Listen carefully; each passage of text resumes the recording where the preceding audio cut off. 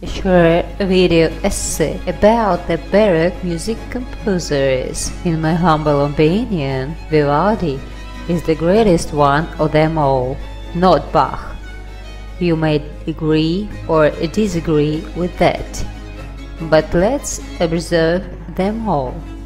So let's start from Vivaldi. He was talented and even a genius. It was the reason why he overstepped his time, and all Europe literally went mad about his seasons. It was fresh, new, and outstanding for people of that time. Even today, Vivaldi's seasons seem to be something that does not belong to a certain era. They stand above, and his late concertos is a special theme.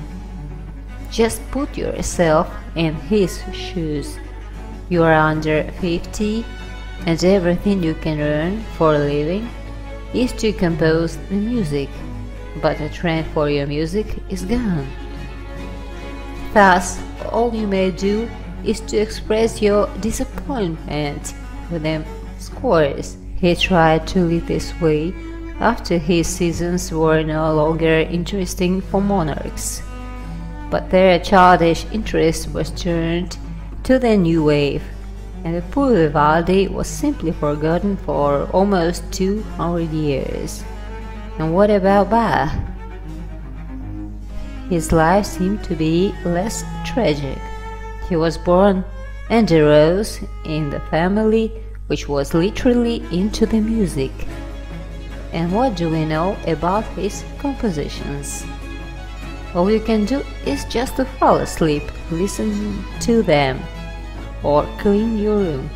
The last said by my friend who adores Bach and is an organ player. Let's just face the truth.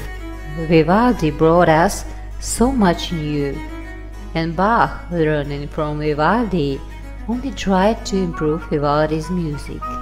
If anything, we talk only about music for so-called tanta musica, a solo instrument, violins, ripieni and basso continuos. The basso group was not mentioned at any score, but it is always in the hands of director. Now see the difference between genius Vivaldi and his pupil Bach.